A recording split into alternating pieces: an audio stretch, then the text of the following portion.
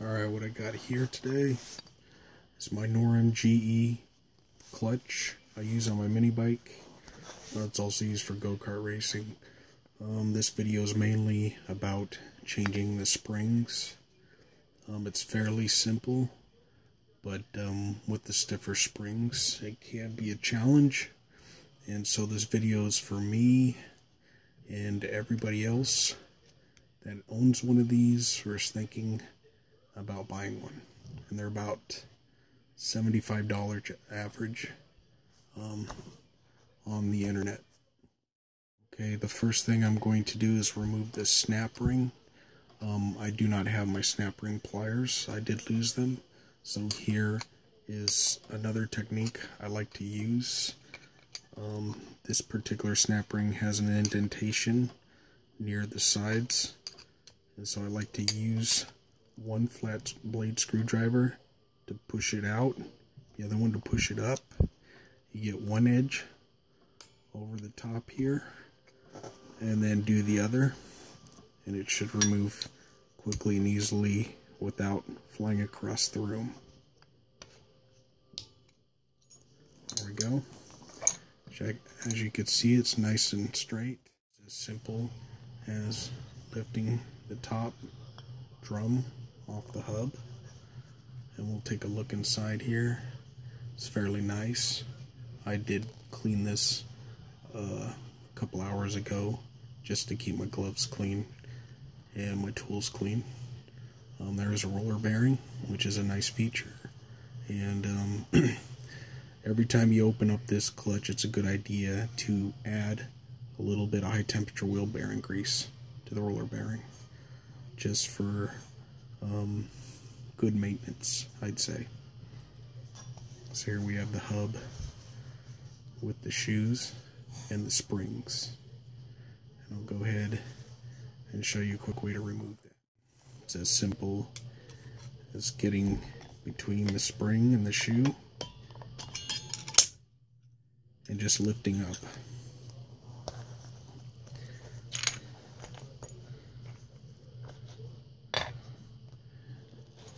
And then, as you can see, the springs lock into the shoe with the dowel pin, and these springs are rated at 2000 RPM, so they're very easy to remove and install. And what I will show you next is how to install stiffer springs, because it can be quite a challenge.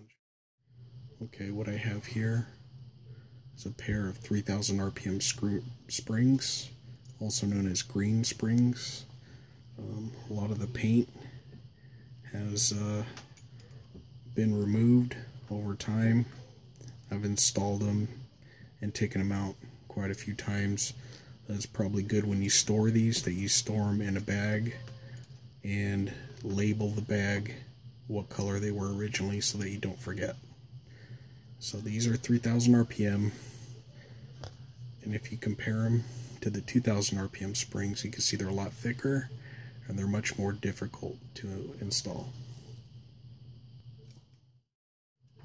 What I'd like to show you now is a diagram of the different settings for this clutch. As you can see, there's 5 different settings. 4 of them you can use with heavy shoes. That's what I have here, is the heavy shoes. And the lighter ones have more holes drilled in them to reduce weight, and there's advantages to both different kinds.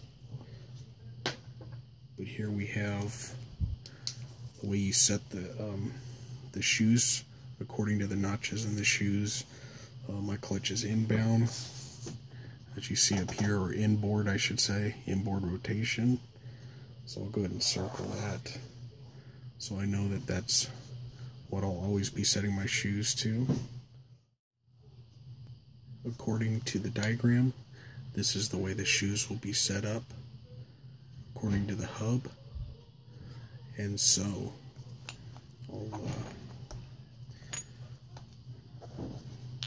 I'll show you how it should look with the notches with the shoes together. It should look like an X, but if they happen to look like the notches look like a gingerbread man with no head, that means you got one twisted around. So you just twist one around.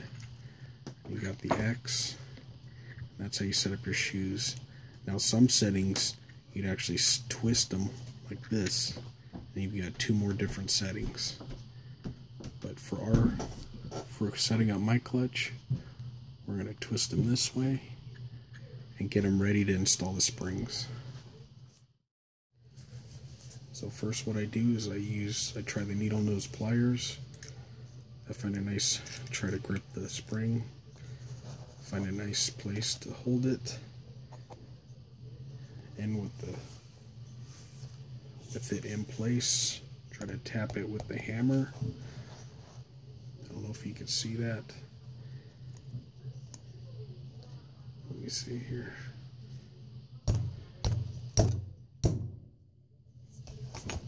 And as you can see, I got it fairly quickly.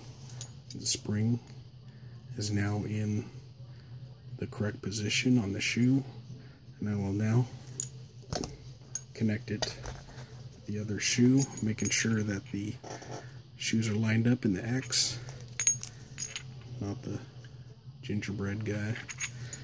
So we'll go ahead and stand them both up together, place some support with your finger, try not to smash it with a hammer, and you gotta give it a nice swift hit with the hammer for it to actually lock into place.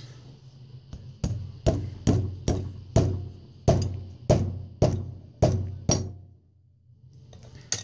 this could take a little bit of time. You want to get it in there as good as possible and give it a nice hit.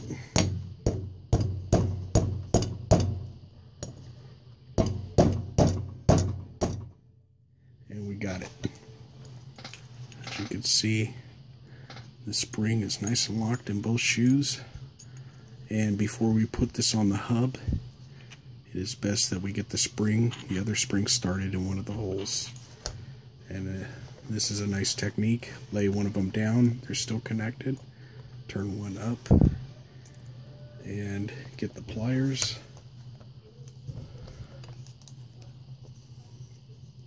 And try to set it in place with the hammer. And that went in fairly easily. I've had a lot of practice today with this. And before we connect this spring to the last shoe, we'll go ahead and install the hub. Okay, at this point, it's now time to put the hub, or put the shoes inside the hub, and attach the last spring.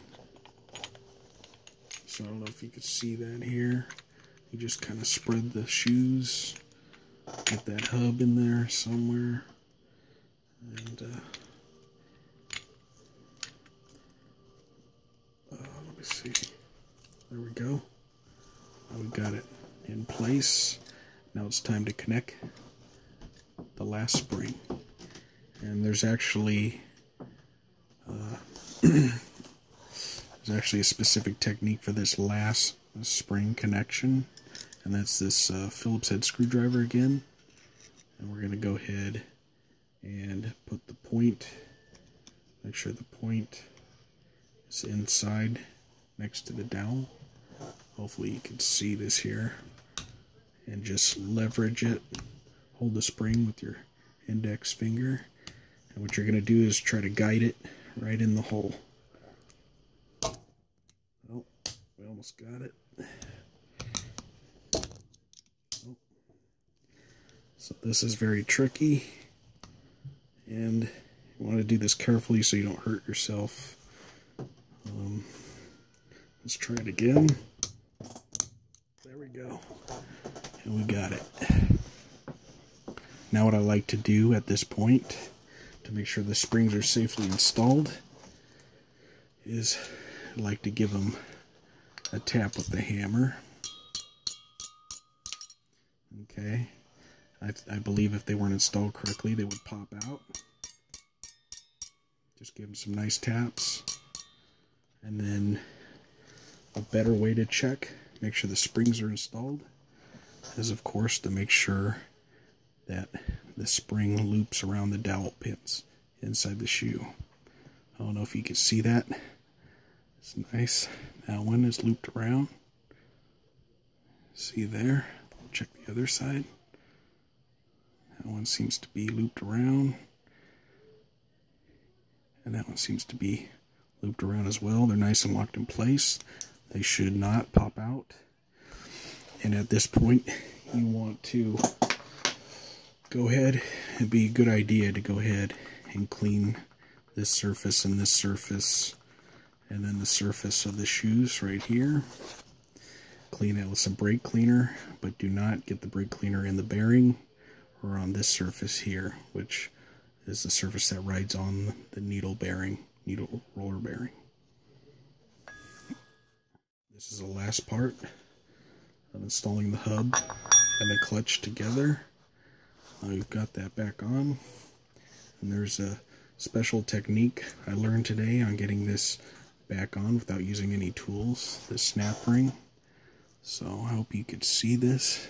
What you want to do is actually put it sideways so that you get one side hooked into the groove, start in the groove.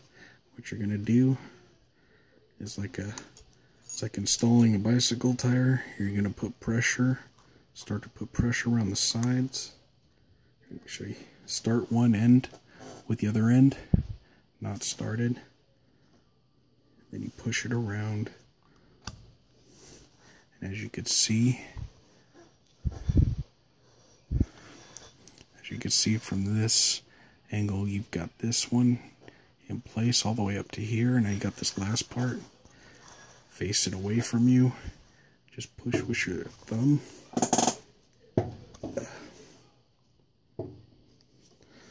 Well, it's not working with the gloves, or you could take a flat blade. Push that into place. Hold the hub and the drum. Try to push it apart. Make sure that snap ring is in place. Make sure it spins nice and freely. And you got your springs all nice and installed. It should be ready to go and ready for installation.